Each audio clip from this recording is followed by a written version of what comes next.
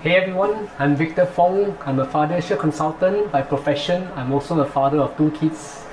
During the start of the circuit breaker measures here in Singapore where the coronavirus season is happening, my son passed me this book, 52 Things Kids Need from a Dad by Jay Payleitner to read.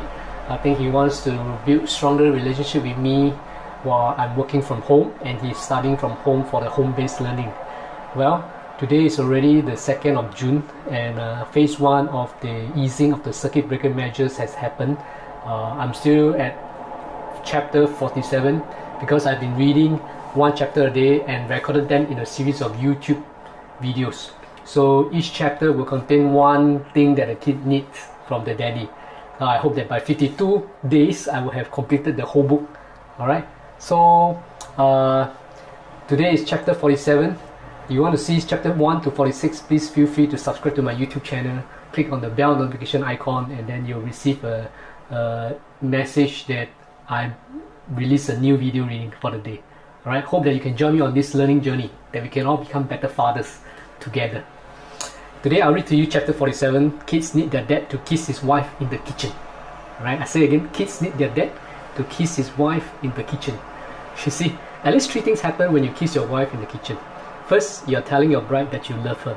Second, you're telling your kids that you love their mom. Third, you are demonstrating to your kids that passion can happen in a committed lifelong marriage relationship. Most of the kisses they see on television or movies are couples who aren't married, or at least to each other. Hollywood writers and producers seem to think that once a couple is married, sexuality becomes less than interesting. After the wedding, the romance is gone, so to speak. Well, I disagree. I also disagree, and so does God. Genesis chapter 2 verse 24 says, "A man will leave his father and mother and be united to his wife, and they will become one flesh." Hebrews chapter 13 verse 4 says, "Marriage should be honored by all, and the marriage bed kept pure." Ecclesiastes chapter 9 verse 9 says, "Enjoy life with your wife whom you love." Proverbs 5 verse 18 to 19 says, "May you rejoice in the wife of your youth. May her breasts satisfy you always. May you ever be captivated by her love." Through words and actions, we need to let our kids know that me and my wife are fully committed in God's view of marriage.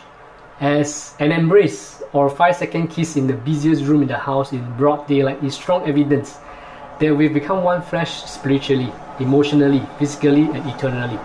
Someone once said the best thing a father can do for his kids is to love their mother. In other words, children need their dad to establish a strong family foundation from which they can launch themselves to the world. Right? You may have heard the argument that a young person who enjoys a secure and comfortable life at home may never want to leave, but it's just the opposite. Okay? If you provide a safe harbor, your maturing children will be strengthened, emboldened, and ready for full deployment. Right? They will want to experience what mom and dad have. I believe much of today's cynicism, bitterness, and anger comes from family backgrounds in disarray.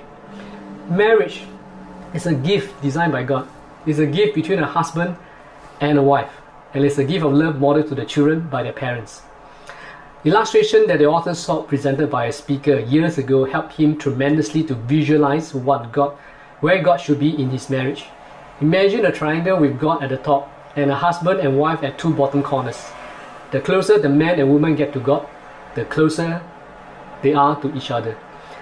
A 2008 study by the Center for Marriage and Families concluded that couples aged 18 to 55 who attend church several times a month report happier marriages than those who rarely or never attend.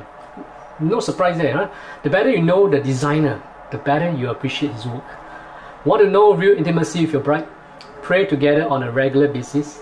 Often, youth pastors will counsel high school couples who are committed to following Christ is not to pray together. Wow, prayer is such an intimate act that it often leads to physical and emotional bonding, something that those young unmarried couples are trying to avoid. In summary, the formula for great marriage: pray, kiss. By the way, a 4th thing might happen when a husband and wife kiss each other in the kitchen. Their maybe 5-6 years old son may say, "Ow," or a teenager might whisper, "Get a broom." Daddy, that's a sure signal you are doing it right. Key takeaway for today's learning: you have to feel sorry for couples who don't understand the spiritual side of sexual intimacy. They are missing out. Like everything else, sex is a gift from God to be open and at just the right time.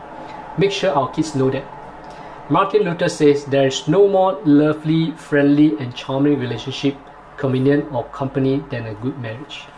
With that, I end you the reading for chapter 47. I hope to share with you chapter 48. Alright, continue to keep learning. We can all become better fathers as we share this learning journey together. See you in chapter 48. Cheers.